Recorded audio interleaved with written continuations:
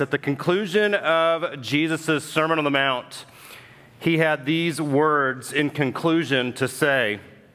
He said, "Everyone then who hears these words of mine and does them will be like a wise man who built his house on the rock. And the rain fell, and the floods came, and the winds blew and beat on that house, but it did not fall because it had been founded on the rock.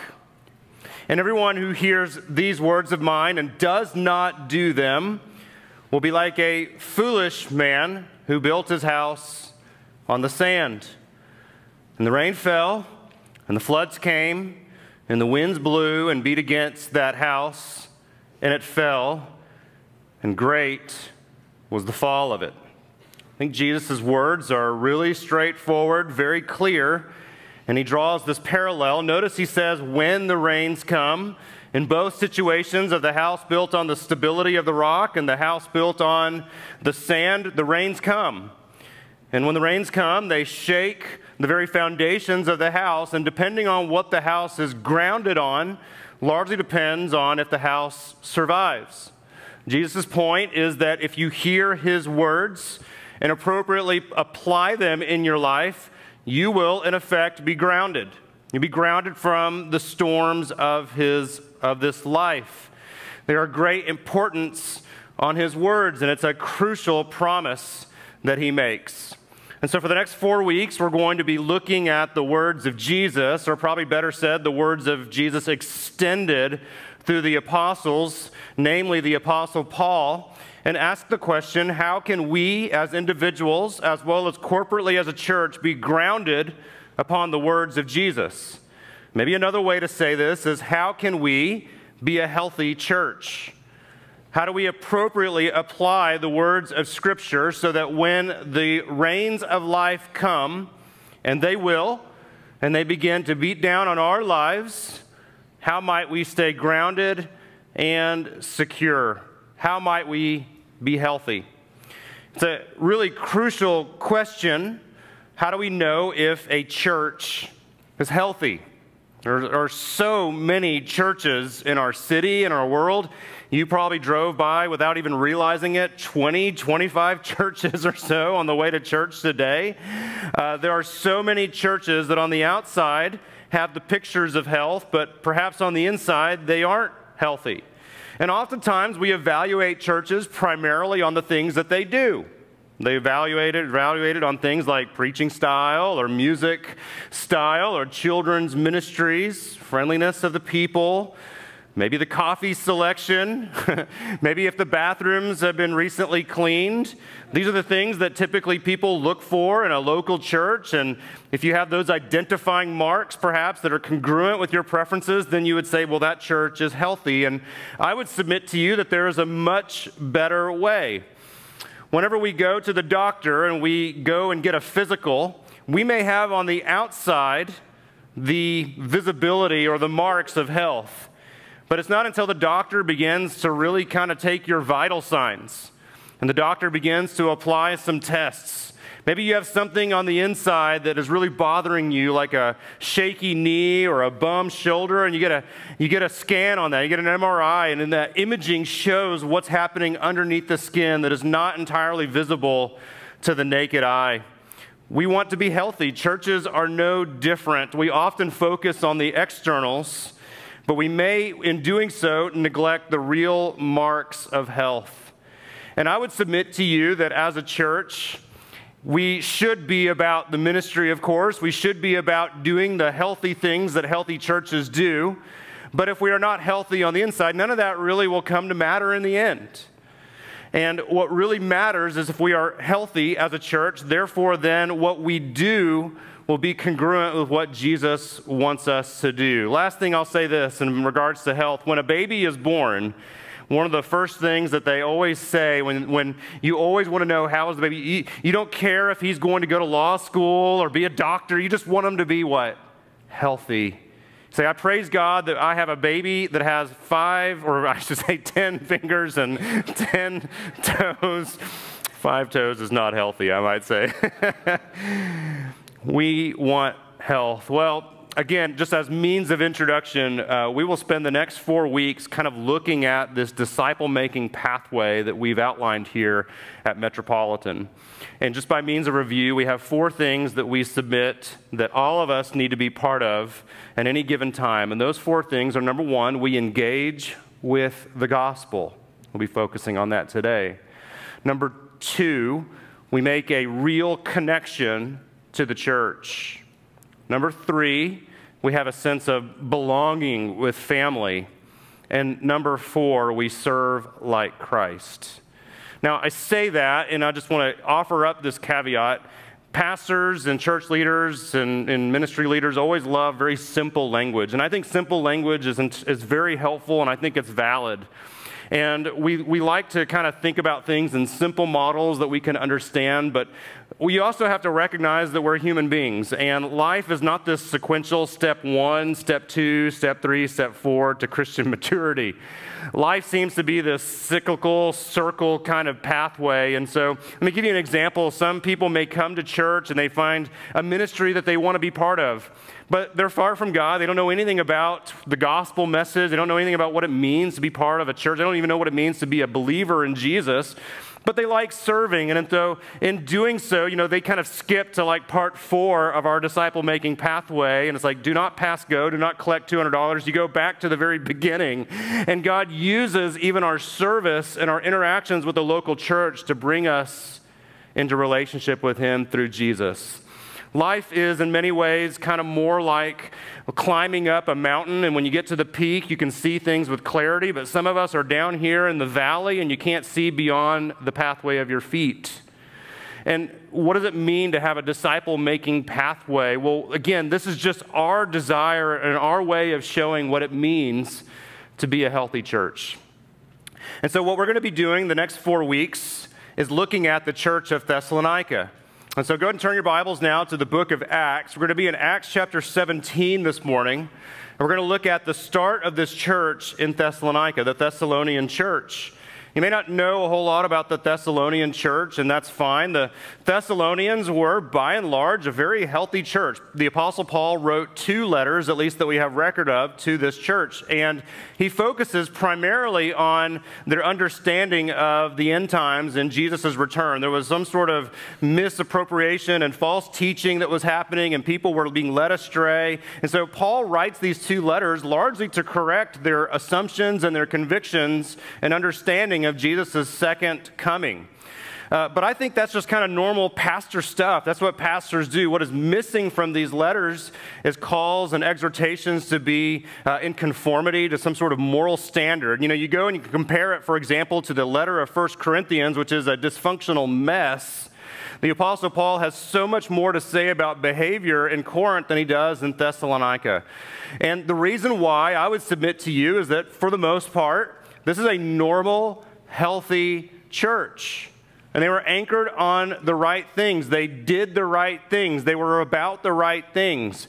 And many of that goes back to the way the church started, as we'll see in just a moment, where the Apostle Paul and Silas come on their missionary journey.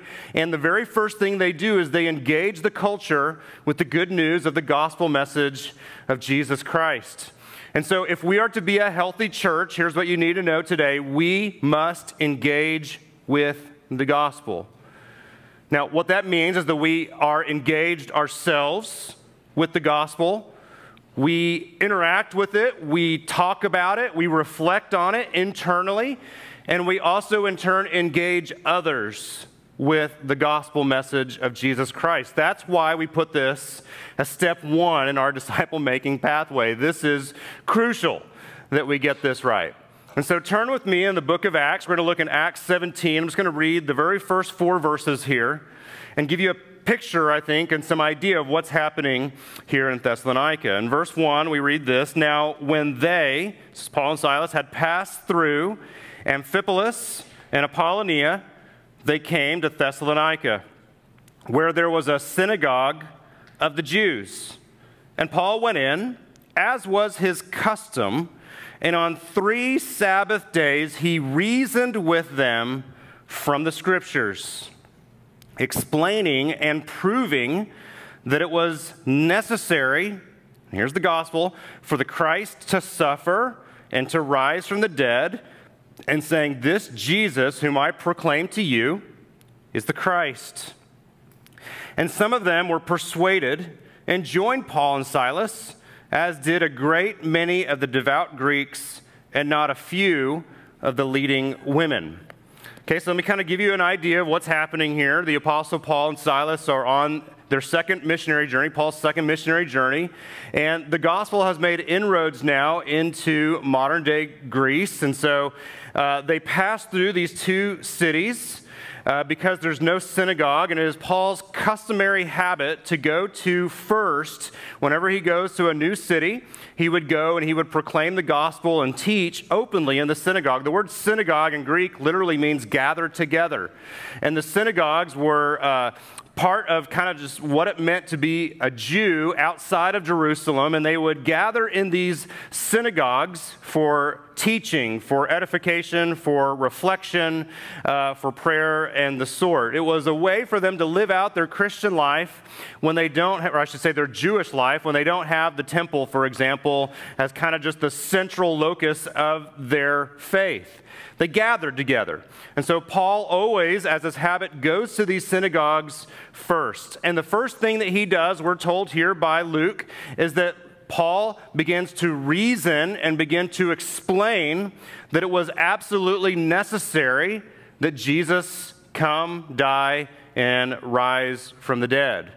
Of first importance, he lays out the historical gospel truth. You don't have to turn there, but listen to what he says in 1 Corinthians. 1 Corinthians chapter 15, verses 3 and 5, very likely reflecting an ancient creedal confession in these words that traces itself all the way back, even prior, before the time of Paul's conversion, some 3 years after Jesus' ascension. These are ancient words in the church. Paul says, "For I delivered to you as of first importance what I also received." Number one, that Christ died for our sins in accordance with the Scriptures, and that he was buried, and he was raised on the third day in accordance with the Scriptures. And then he appeared to Cephas and then to the 12. That's a reflection of an ancient creedal confession, and I love that the Apostle Paul starts right there. There are a lot of things that churches can be about. We can be about mercy ministries. We can be about helping the poor or helping educate the people around us. We can help in vital assistance, and churches absolutely need to be part of that. In fact, churches need to have ministries that reach out of its four walls, so to speak, of the church building and make inroads into relationships with people, but make no mistake that is grounded and founded on the fundamental conviction of the gospel message. The word gospel means good news. It's a proclamation. It's an announcement. And so if we are to be a healthy church, we better get this right. We better get the gospel right. We better have an understanding of what the Scriptures actually say that the gospel is. The gospel is not your faith. The gospel is not asking Jesus in your heart. That's not even biblical language, my friends. The gospel message is a proclamation that Jesus has come to this earth as the God-man and overcome sin and death and been risen from the dead in victory and now sits at God's right hand. That's good news. And so our ministry then is not only grounded upon that, but it is shaped by that. And churches often, just like any other organization, suffer from mission creep. I heard the story about a church one time. It's not really a true story. It was just kind of a little illustration. But over the facade of the church was this big sign that proudly proclaimed, "We preach Christ crucified." And the pastor there made it his point every single Sunday to proclaim Christ crucified. And that was the fundamental impetus of his message. And the ministry of the church was grounded and founded upon, "We preach Christ crucified." But there was a vine that was growing next to the sign. And as it just came, the pastor eventually had to retire, and the baton of leadership was passed to another pastor. And along the same line of time, there was this vine that started to grow and covered up the word crucified. And the new pastor would say, "We preach Christ." And I don't know exactly what that means, because that would probably mean that we preach Christ's example, or we try to live in the footsteps of Christ, which we should, but is that fundamental? to the ministry of church, is at the lowest bottom rung of the ladder. And over time, that pastor retired, and there was another pastor that came, and that vine grew a little bit more, and it was simply, we preach. And there are a lot of churches, I fear, that have bypassed or assumed the good news of the gospel because we want to get to life skills.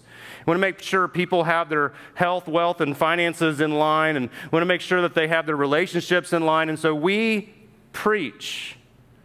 But if all we do is preach, we are not fundamentally in line with what God would require for us as a church. In fact, I would even submit to you, if all you do is preach life skills, you're not a church. You're not. Because the fundamental purpose of the church was to extend the message of the gospel as we received, Paul says, from others. And we received the message of the gospel through the apostolic witness, through the apostles, through the original followers who were commissioned by Jesus. And Jesus gave the Great Commission to those apostles so that we would go and likewise proclaim the gospel like them in the name of the Father and the Son and the Holy Spirit. And so if we don't preach the gospel, we are at minimum out of balance. And we are very shaky, and we have a very shaky foundation. Paul says here that the gospel is congruent and in agreement with the Old Testament scriptures. And I love that he goes to the synagogue because he first goes to the Jewish people, as is his custom, and he begins with the Old Testament scriptures, and he begins to reason with them and to show them that it is Jesus who is in agreement and fulfillment of the promises and expectations of the Old Testament. And it was not only in the Old Testament, but the Old Testament is pregnant, if you will, with the message of grace in Jesus Christ.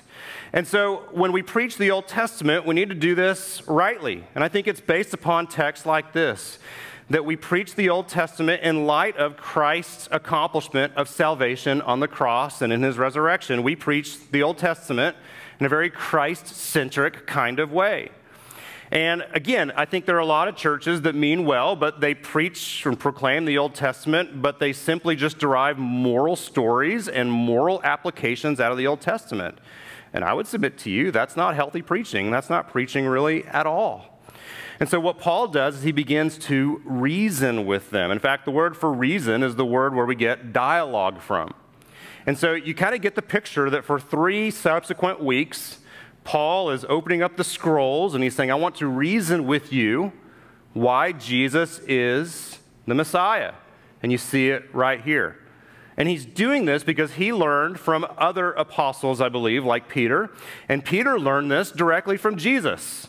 For 40 days after the resurrection of Jesus, Jesus would appear occasionally to his disciples, and he would open up the scriptures before he ascended into heaven. And I mean, talk about some revolutionary Bible studies as they were reading the scrolls. Like, oh my gosh, there you are, Jesus, right there in Isaiah 53. I didn't see that before. Oh my gosh, Psalm 110. There you are, Jesus. I didn't see it. Oh my gosh, Psalm 2. I didn't see that. There you are, Jesus. Oh my gosh, Psalm 16. There you are. Oh yeah, you were born in Bethlehem. It's congruent with the promise that was given here in the Old Testament. Over and over again, Jesus opened up the scriptures and he showed how all roads eventually point to him. And so he's reasoning with them, he's dialoguing with them. And we see that there are some that agree with the Apostle Paul. In fact, fall in lockstep with him and are persuaded by what he has to say. And there are some, as we'll see, that do not. Now, I want to kind of just take a little bit of a tangent. And again, as we think about what it means to be a healthy church, we need to be a church that reasons with our culture. There's just so much foolishness that's going on, I believe, in the church at large today, and how much time and hours are spent to entertaining people or coming up with the next clever, series for this and that. What people really want is they want clear talk. They want somebody that's able to speak, and for us as a church collectively to speak into this crazy culture. And that's reflected in the numbers of people, of young people that go to church regularly, and then eventually they get into their college age years and they begin to drift out the back door of the church. Now this data is pretty old. This is from 2011. This is from Barna Research. And again, I mean, that's ancient when it comes to data. And I believe that Barna has done some more data, some more research as early as 2019 on young people leaving the church. I think you'd have to do another longitudinal study after COVID to really see the impacts of March 2020 and what it's had on local churches. So take in mind that this is rather old data, but I believe it's still valid. And so when the Barna researchers would go and ask some of these young people that had now drifted out of the church, as many as 55, 65, some studies even put it as much as 80% of young people drift out of the church, they were able to kind of catalog their responses and put them under 6 categories of why young people were leaving the church. Number one, young people would report back and say that churches seem, by and large, overprotective. Again, this reflects the attitudes of a young person, but what this means is that they perceive that the kind of bubble that they grew up in and bubble that they have growing up in church, it was rather overprotective, and it was also seen everything that was outside of the church as bad. And so the church was designed to protect. Now, the church does need to protect our young people. I'm not saying that they don't, but this is their perspective and what led them to walk out the back door. Number 2, and I think this is actually a stinging indictment for a lot of us, teens and 20-somethings' experience of Christianity is rather shallow. They don't feel like that the church really has the answers. In fact, when they brought questions, those questions were often shunned or ignored.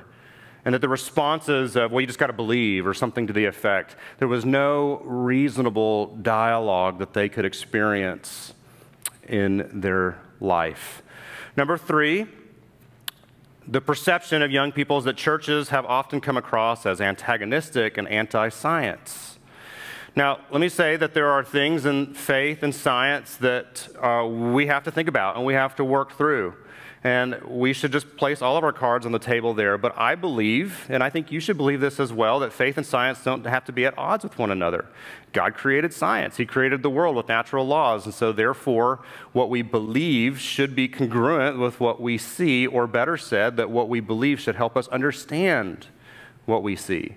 But a lot of times, young people have found that churches are anti-science, don't even want to have the conversation. Number 4, young Christians, should be no surprise to anybody, church of experience related to sexuality is often simplistic and judgmental. And so we live in a very pluralistic society when it comes to sexuality and the LGBTQ plus agendas that we have all around us. And so the question then, as for us as churches, how do we interact with that? How do we deal with that? Young people, this is the world that they're growing up in, and this is the world that they understand. And so when they find a church that is so anti that we're not going to even have conversations, they begin to, I think, rightly perceive that the church is unreasonable, and they walk out the back door. Number 5, they wrestle with the exclusive nature of Christianity. To say that people must believe in Christ and Christ alone for salvation, that's an exclusive, true biblical statement. But when somebody raises their hand and says, well, what about my friend who's a Buddhist? What do you say about him? Or what about my friend who's a Muslim? What do you say about her? And there's no real dialogue or answers to that, they begin to drift out the back door. The last reason that young people have given is that the church feels unfriendly to those who doubt. I think that sums up a lot of things. And so we've said this before, that we want to be a healthy church that dialogues, that has reasonable conversations, reasonable dialogues. One of the things I always said as a youth pastor, Matt, you model this really well in our student ministry, is students, bring your doubts, bring your questions, bring that which is troubling you, and this is a safe place to discuss that. That's a mark, I believe, of a healthy church that is grounded and founded on the good news of the gospel of Jesus Christ. That we aren't afraid of that which might be against or seemingly other from what we believe, because we believe in the truth, and we are willing to dialogue and have reasonable discourse about it. As you see here, as we continue on in verse 4, the gospel does demand a response. And if you're a healthy church and you declare the good news of the gospel and there's no room for any kind of response, that is a sign, I believe, of unhealth. Because somebody has to come to a conclusion. There has to be a verdict. It is either true or it is not. And we find in Thessalonica that there were those, some devout Greeks, not a few of the leading women.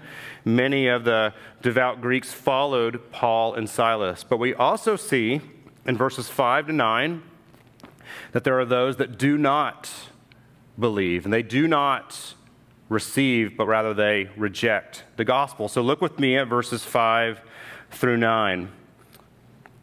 But the Jews were jealous, and taking some wicked men of the rabble, they formed a mob, set the city in an uproar, and attacked the house of Jason, seeking to bring them out to the crowd.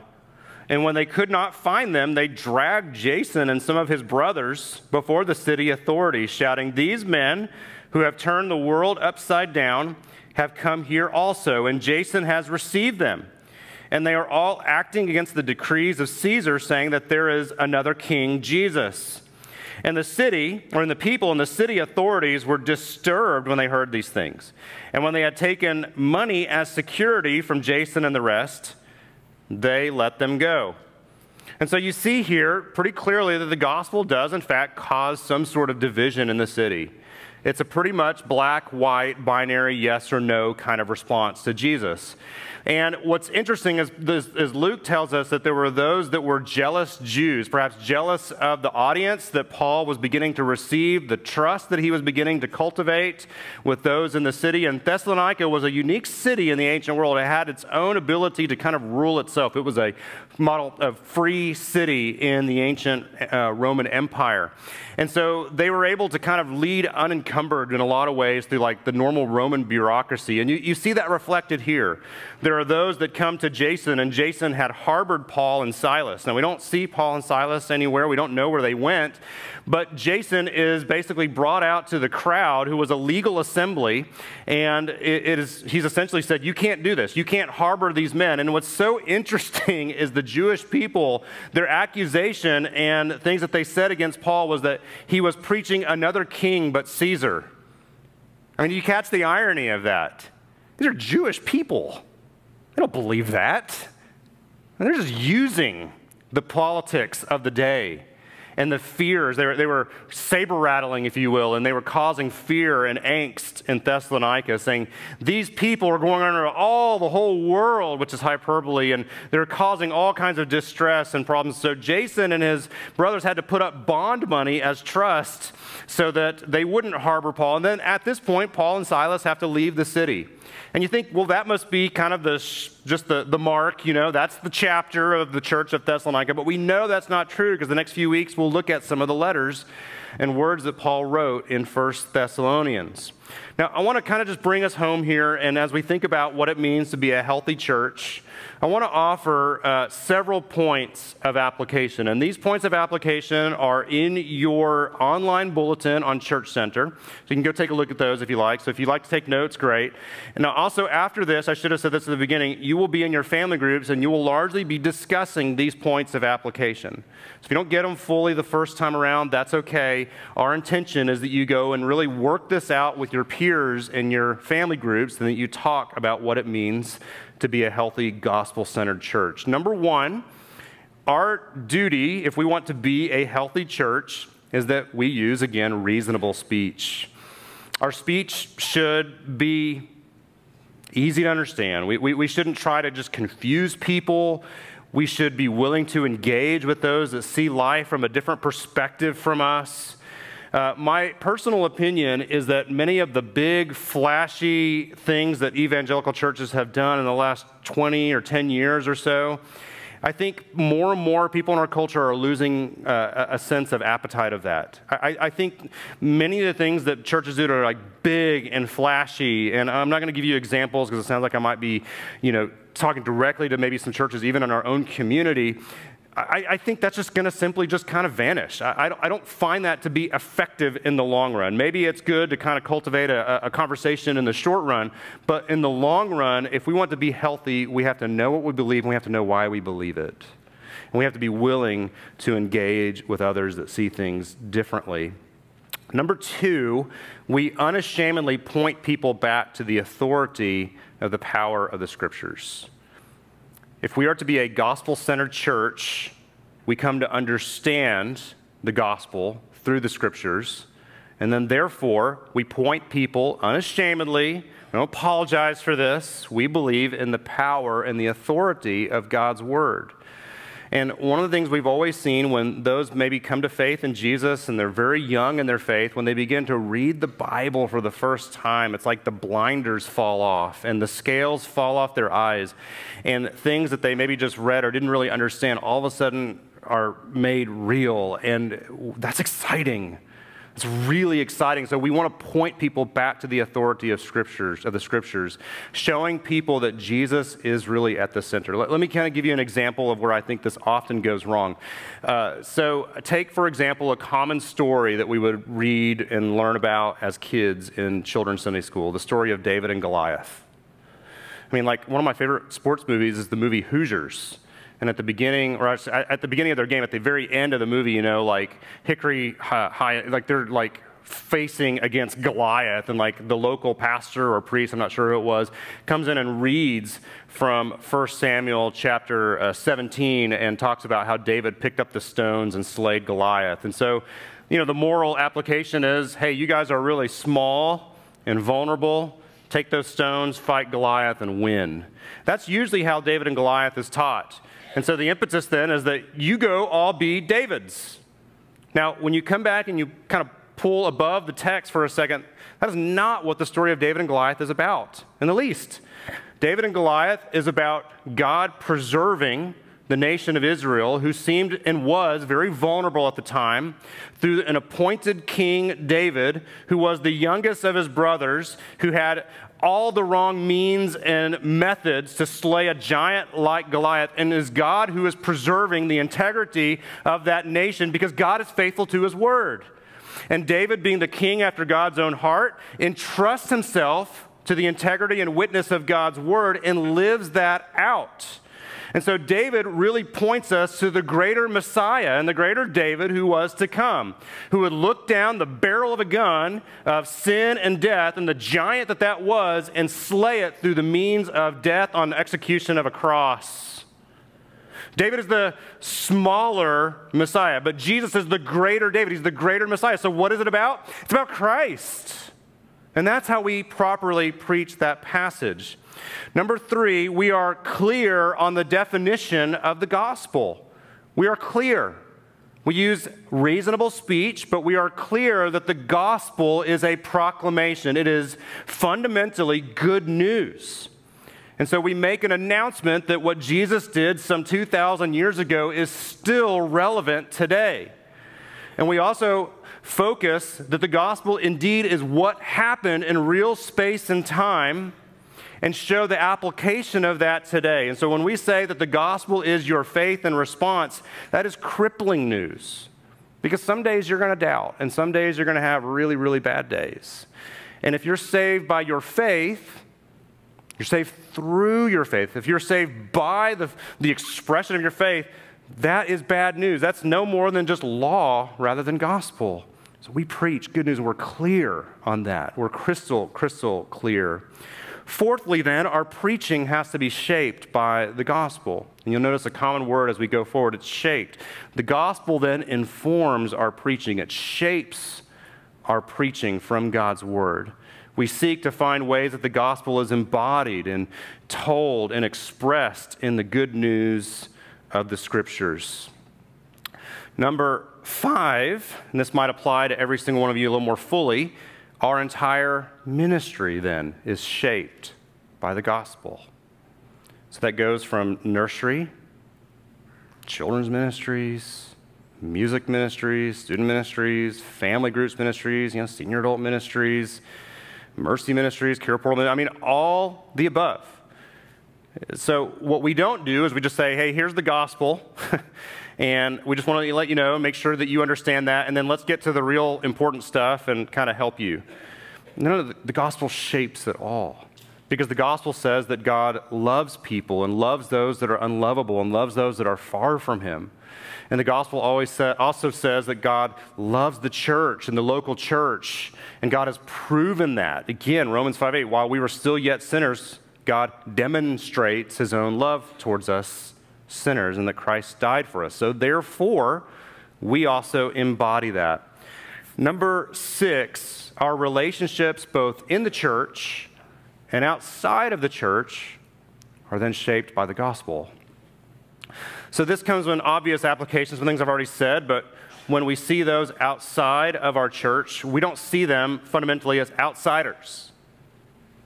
We see them as the way God sees them, and that God sent Jesus for them. So therefore, that shapes the way that we love those who are far from God. God loves his image bearers. He loves sinners. Therefore, we should too.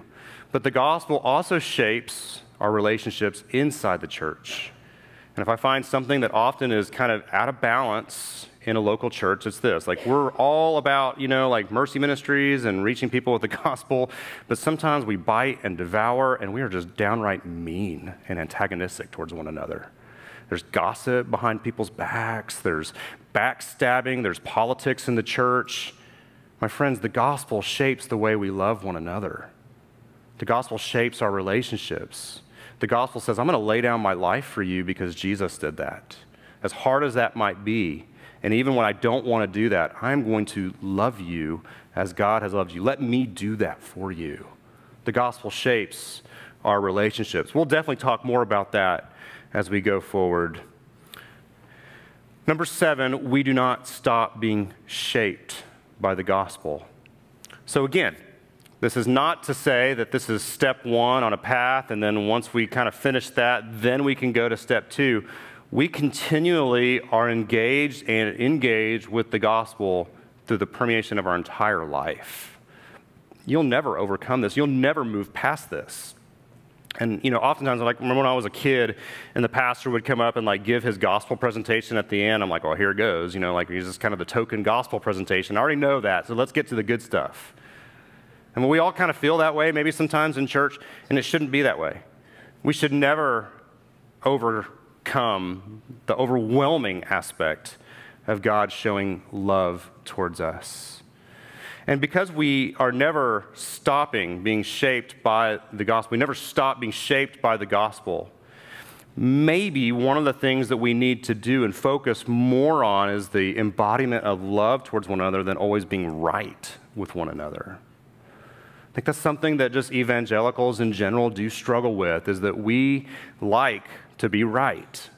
And we like to prove that we are right. I'm going to say I've learned this many times as a youth pastor, and you've probably learned this as well. People don't really care what you say until they know that you care about them. Maybe we need to focus more on that. Let me close with this, just kind of some reflections on what the late Tim Keller had to say about church. And I believe that he took this from Richard Niebuhr and kind of his positions of the church and culture. He had 5 categories. Keller here has 4. But it becomes pretty clear, I think, what we want to be about. Keller said that churches can often just simply be in the city. They can operate and they can kind of enclose themselves almost as an island unto themselves. And there's no coming in, there's really no going out. The church is just simply in the city, and everything is designed in the church specifically for its own congregants and members in mind. Number 2, he said there's another category of church, though, is the church that is hostile and against the city, where the church positions itself and looks out at the culture around it and saying, I'm going to position myself as your enemy and be antagonistic to you, and I'm going to prove to you and bludgeon you just to show you that you are wrong and I am right. Number 3, you could have a church that is of the city. And what this is that just if you take the extreme of a church against the city, this is the example of a church that looks no different than the city. We would all recognize places in our culture where it seems like, man, we have really flown off the rails. But when you come into a church, it looks no different. We pray to Mother Deity, for example, right? We don't go to the scriptures, and we don't do anything that would be seemingly, different or hostile to the assumptions of our culture. That would be a church that is simply of the city. What we want to be, lastly, I'll say this, we want to be a church for the city. I believe that Keller is absolutely right in this. And the way that we are for the city is we are for that which God is for, namely his own glory through the gospel. And that what Jesus has accomplished and overcome, so also then we become a church that is the hands and feet and the extension of Jesus in our own church community and outside. And so we're going to explore that more fully in your family groups. We're going to explore that more fully in the next few weeks. But I want to close here and just pray for us as a church that we would be healthy, that we would found and be grounded upon the foundation of the gospel. Heavenly Father, we thank you, O Lord, for the way that you help us to see things with clarity and give us great conviction for the truth of the gospel. Help us to reason appropriately so well those that are struggling with their faith, struggling with doubts. Help us to love well. Help us to love those inside the church and that love be shaped by your love for us. And help us to love those who are outside of the church with the hope of the gospel message. And so, God, if anyone is listening to this right now, and Father, they stand condemned under the weight of their sin and shame and guilt, we have good news for them. And that good news is that, God, you have shown and established your love towards them. And it's through the power of Jesus, who died for their sins and rose again in victory over those sins and death, that they can have freedom from the tyranny of guilt and have fellowship with you, and we pray in turn with us. It's in Jesus' name we pray. Amen.